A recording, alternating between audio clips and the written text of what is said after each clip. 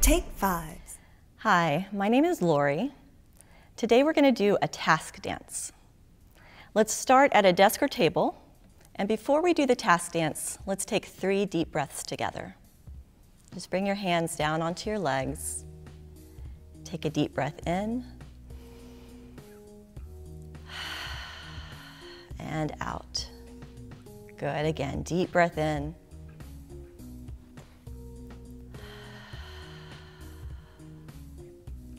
Let's take one more deep breath together, as big a breath as you can, and go.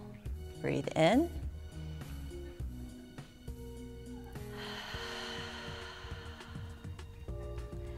Excellent.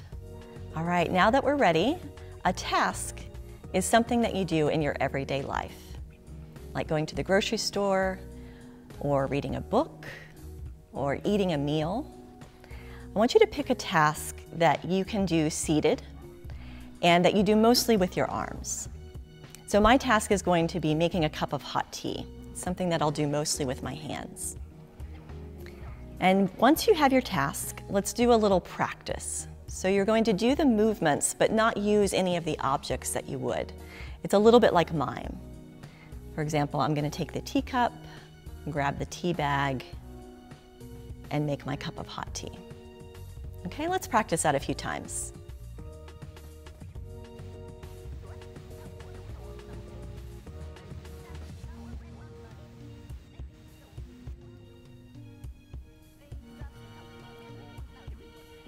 Good, and now keep going, but start to remember the movement that you're making. So you're going to put together a little piece of choreography that has maybe 4 or 5 movements to it.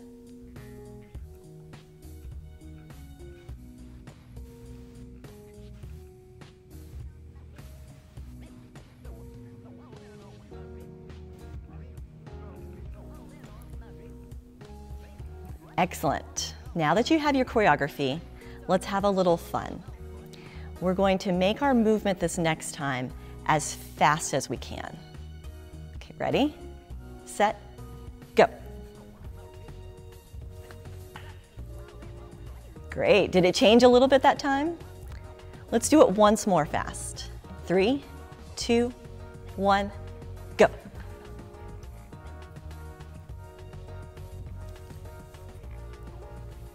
Nice job.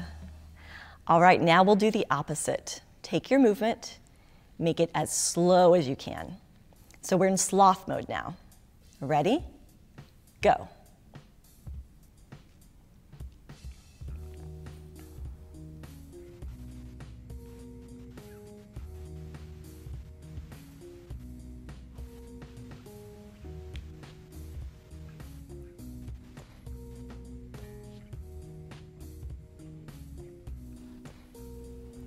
Nice job.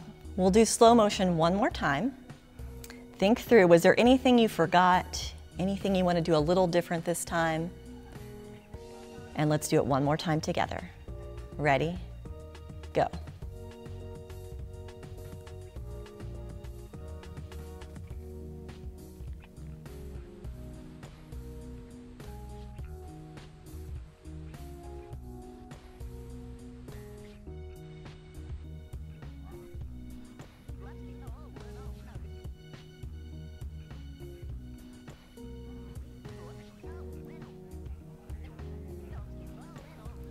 Great work. So which did you like better, the fast or the slow? Today, I liked the slow version a little bit better. I'm feeling nice and calm, so that slow motion felt good to me.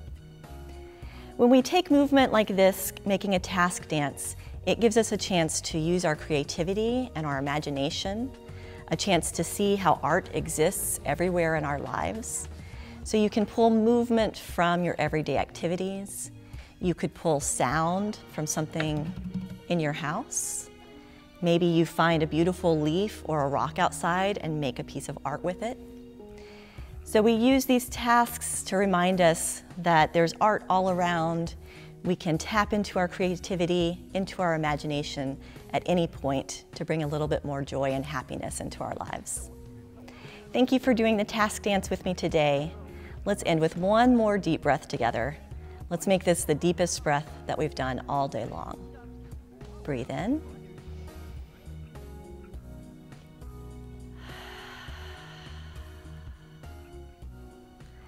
Thanks for dancing with me today. I hope you have a beautiful day.